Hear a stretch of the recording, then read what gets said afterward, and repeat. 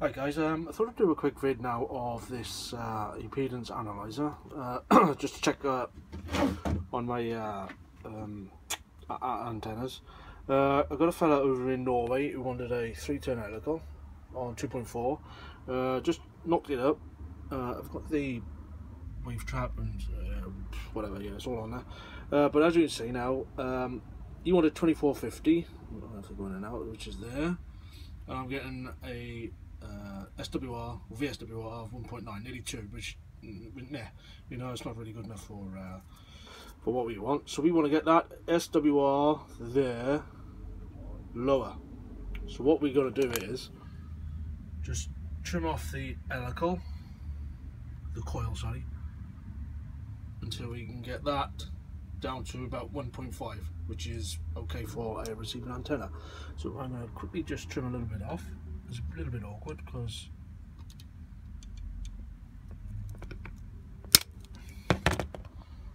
so now we have 2450. It's getting lower.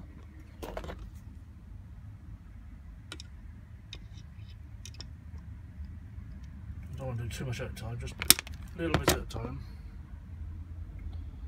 1.7 at 2450, a little bit more.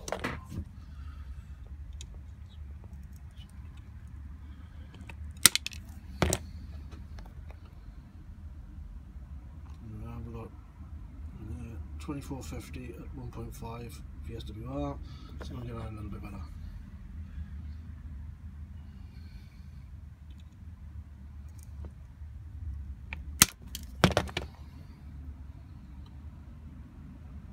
.2450 at if I can turn the knob, I can actually tell the best VSWR on that. It would be at 2360, but no, we don't use that, do we? We want 2450. That's what the customer wants.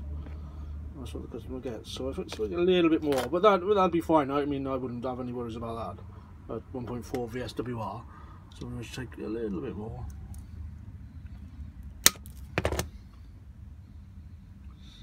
Yeah, 1.4 at 2450. That's how good this bit of kit is. I'm loving it. Thanks for watching. See you later. In fact, I'm going to do a little bit more. See if I can get that down to about 1.3.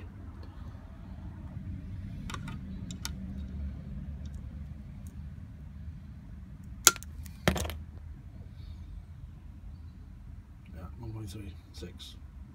I'm well happy with that. Okay, thanks for watching.